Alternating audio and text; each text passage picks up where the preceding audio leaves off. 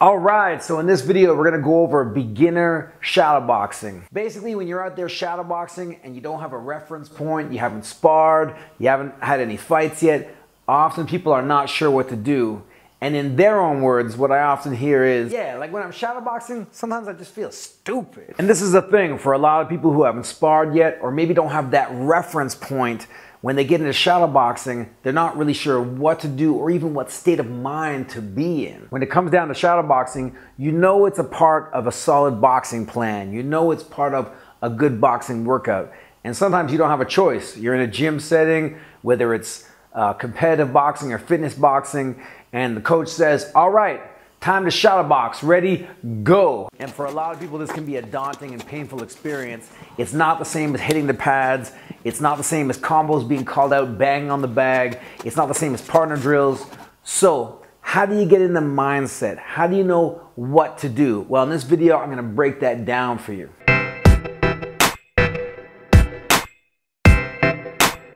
And I just got back from Ireland. I was in Waterford County in Ireland, did a couple seminars over there for Mark White, Taekwondo and Fitness. And I'll probably be doing more of these traveling seminars to where I have the biggest following.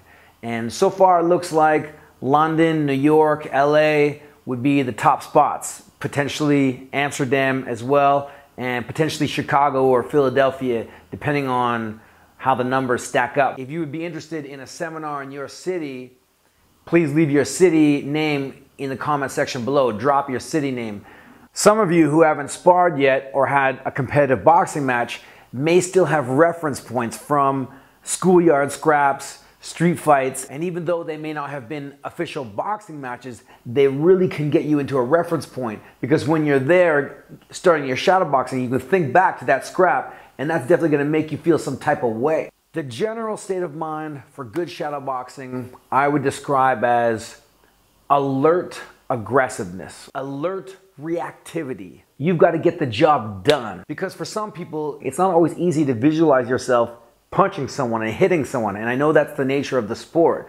But for many of you out there who are just getting started, it doesn't really appeal to you to picture yourself punching somebody else in the face. So here are the steps to get into that groove so you can start feeling loose and having more fun with your shadowboxing. And so essentially when you're out there, you're not feeling stupid. So the first thing is when you're about to start shadowboxing, the bell goes, you're gonna start shadowboxing, the coach or whoever's guiding the session, or whether you're self-guided, you're gonna start. The first thing that you need to do is start moving. Nobody said that you had to punch, at least not yet. So the first thing you're gonna do is you're gonna move left and right. The easiest way to picture this is just imagine there's a hula hoop in front of you, and all you're gonna do is move around it. You're gonna move around it, maybe move close to it, maybe move away from it, until you decide, all right, now I'm gonna throw a punch. So first thing is get into your footwork groove. If you want to see a boxer do this, one of my favorite is Miguel Cotto. Watch a session of Miguel Cotto training, or watch old Muhammad Ali training sessions,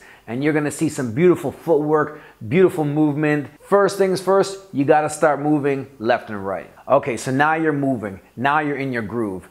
Next thing is you have to hit your target. The first thing you have to understand before you hit your target is that you are out of range from this target. It is not necessarily right there in front of you. You're gonna have to travel a little bit to get to it, whether it's a focus pad, whether it's a bag, whether it's an opponent, or whether it's a double end bag. You will need to make sense with the whole boxing rhythm to close the distance. Now, if you want a representation of this, the easiest way to think about it is as you're moving around your hula hoop, in the center of you, at eye level, in front of you, is a ball.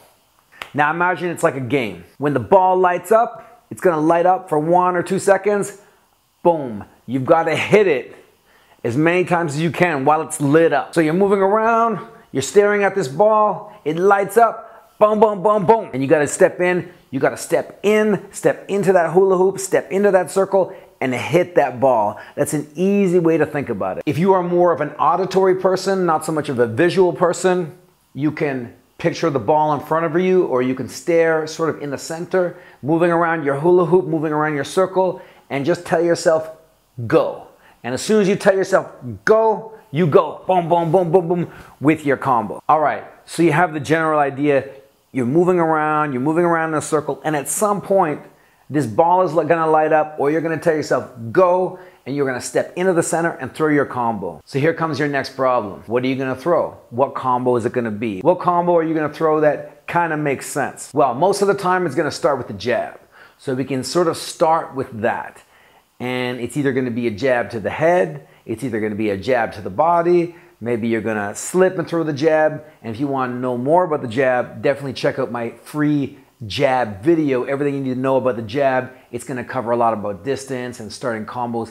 It's all in there. Definitely check out that video. So you have an idea to start with the jab. Okay, what else are you gonna put after the jab? It's kind of like when you're gonna go to a club, when you're gonna go out dancing. You gotta have at least your basic move. You gotta have at least your basic move that's gonna keep you in the groove most of the night. And that's gonna be essentially your two-step. So you gotta have the equivalent of a two-step in boxing. And your two-step in boxing is gonna be your basic combo, usually your 1-2, your jab cross, or your 1-1-2. That's where it all starts. And if you're out there on the dance floor feeling fly, feeling good about yourself, that's when you can bring in your extra dance moves to really show out and really impress.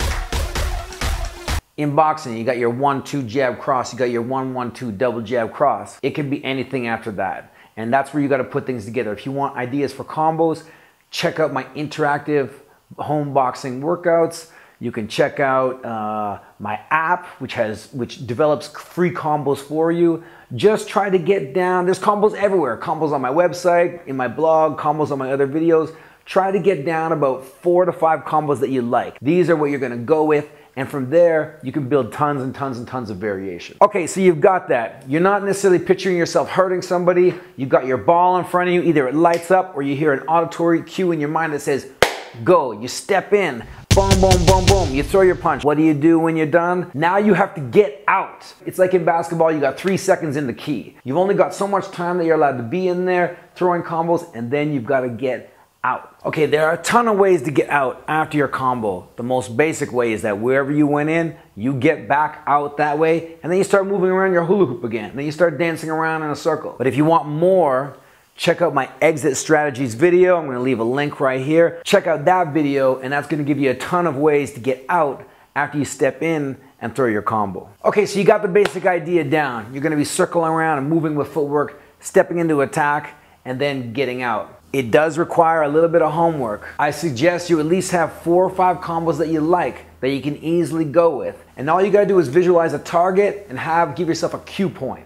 So you got a target, you're moving around, either the cue is visual or it's auditory in your mind, or you can program one of my apps to give you a cue, like to say the number 1, and then you go, and then you bang that out as fast as you can, and then you gotta get out. So these are my guidelines and ideas for how to have fun shadowboxing, how to keep it relevant, how to get a good workout, and how to not feel stupid doing it. In the meantime, get working, and I hope this stuff really helps you build the sequencing and the confidence and fun into your shadowboxing.